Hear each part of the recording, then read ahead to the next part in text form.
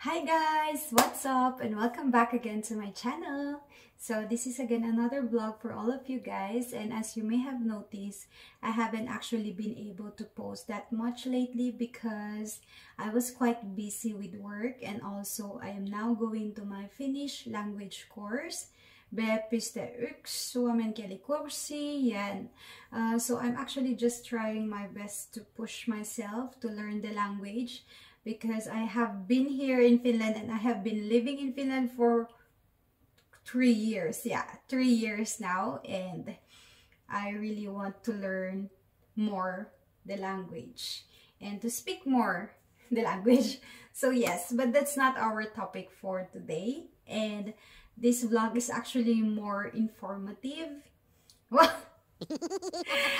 yeah, it's more informative. That's why we have like a white space here, because I'm going to put some things here and some details and informations that would actually help you if you come, or if you want to come and work and live in Finland.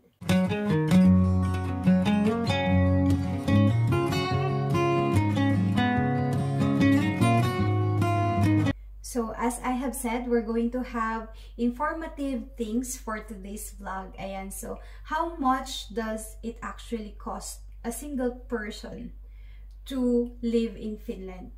And of course, we're talking about the rentals and also the basic commodities, how much do you need to spend. So first of all, we're going to talk about how much does it cost to have an apartment in Finland. If you are a single person and you don't have a family, you don't have a kid, I'm speaking for you. And yeah, because I have also got a lot of messages from my friends in the Philippines, and like asking how much does it cost, because they know that the cost of living in Finland is quite expensive. And that's true. And that's what we're going to talk about.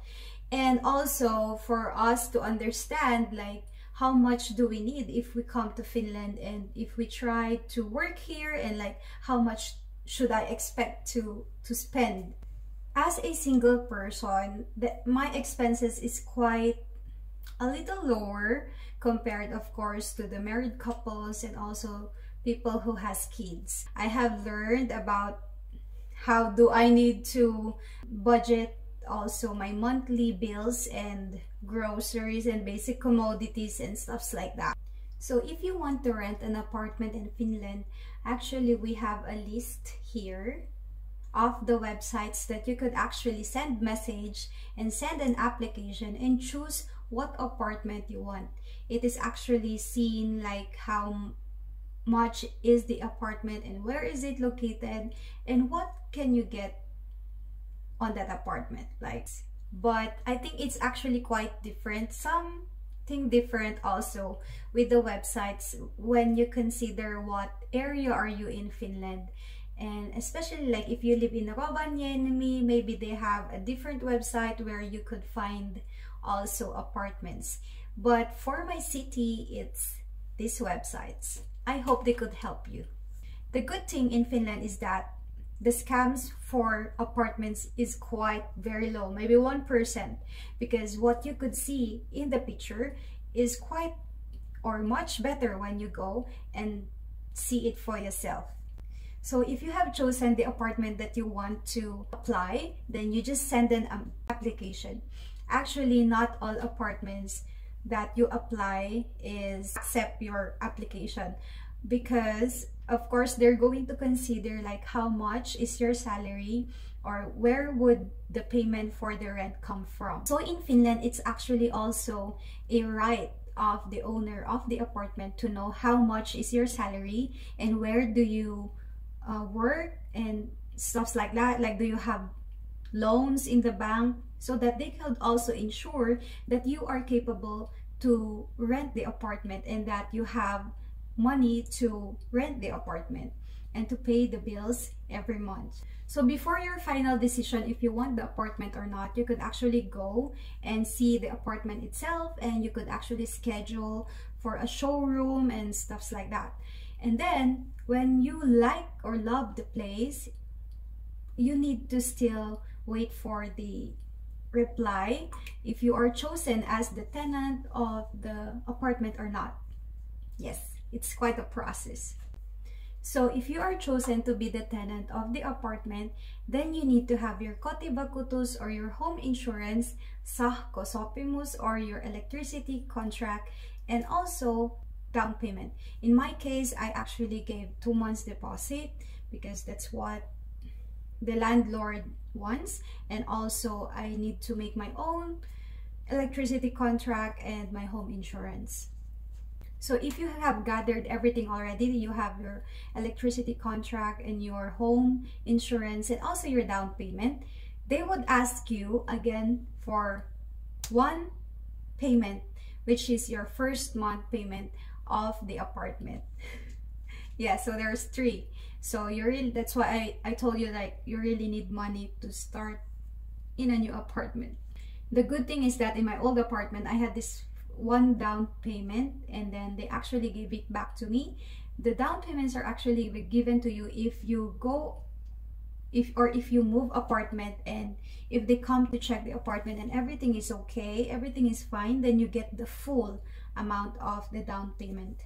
Now we're going to go to the main topic, which is how much do I need to pay every month. So these are the things that I actually pay every month that I live here in Finland. First of all, my rent of the apartment. Second is my Sahko Energia or my electricity bill.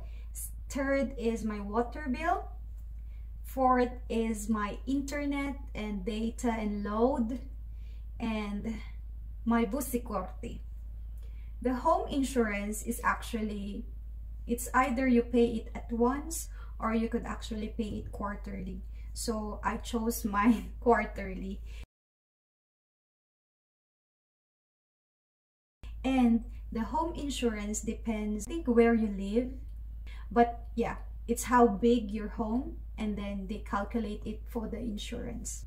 Regarding my grocery shoppings, I actually go grocery shopping for 1 day in a week or maybe 2 days in a week.